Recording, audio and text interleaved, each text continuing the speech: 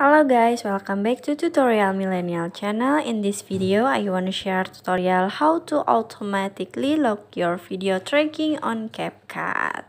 This is a result. Now let's see how I made it. Click new project and add the video. And now click the video. At the bottom, sweep the menu until you see stabilize. This one. And then click stabilize, setting the stabilize to most stable, and click icon at the bottom, click check icon at the bottom, and now you can export the video.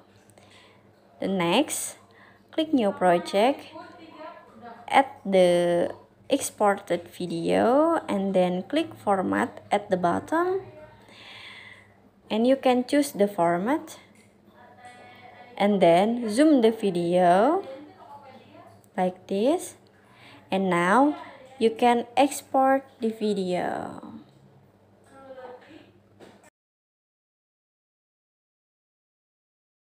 That's the step on how automatically lock your video tracking on CapCut. Now you can choose whether you want to lock your video tracking manually or automatically, but I prefer to lock in manually.